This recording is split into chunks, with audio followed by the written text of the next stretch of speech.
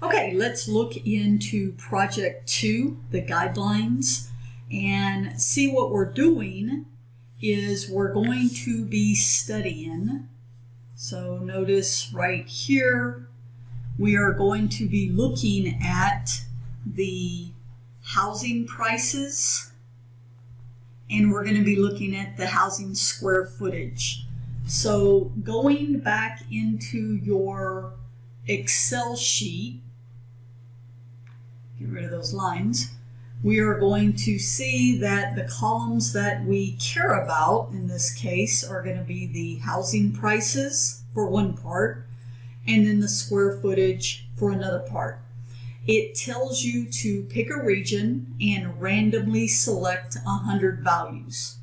Okay, so that's this piece right here, randomly select 100 observations. Well, what are we going to do with this? We're going to compare this to the national market average.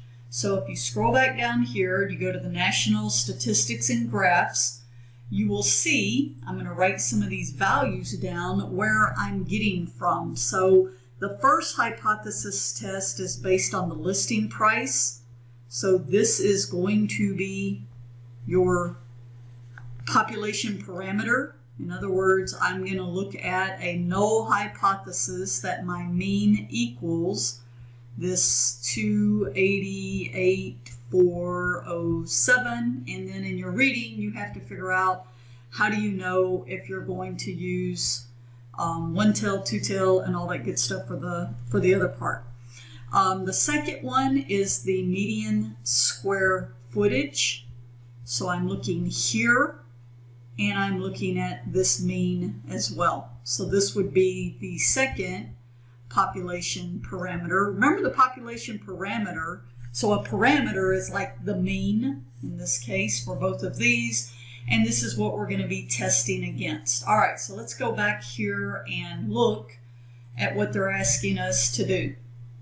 So we're being told that we want to see if housing prices in your regional market are higher. That should help you with your claim, setting up your alternative. So this is going to be a hypothesis test. They pretty much already tell you higher, of course, is going to be a one-tailed test. So you know that's going to be a greater than. So you're going to go through all the different steps for your hypothesis. Now, when you read through here, just be careful. One, that you've grabbed some random samples from a particular region, okay, and describe what you actually took from the sample, and then looking at the type of test. Once again, the population parameter, I just give you, those are the national market statistics. Describe your hypothesis in your own words. That means don't just say the null is, just actually state what are you trying to test. All right, describe the inference test you will use in this case, and they even kind of lead you through it down here that you're going to use a t-test. Isn't set up yet. To get started, download the Google I don't know why Home she app keeps talking, but she won't stop talking. My Google Home.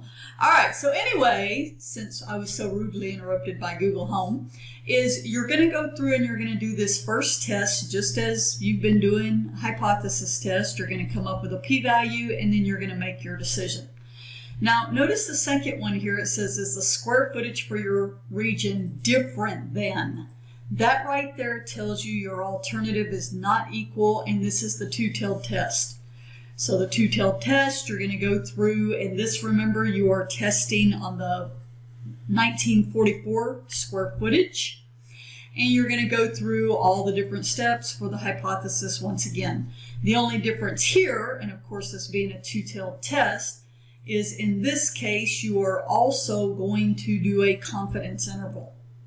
So remember when you do this confidence interval that you're going to have, for both of these tests, I hope that it is clear that you are going to need, for both of these, you're going to need your sample data. Okay, well, what do you need for sample data? Well, if you're looking at comparing an average, I think for both of these, you're going to have to find your sample mean.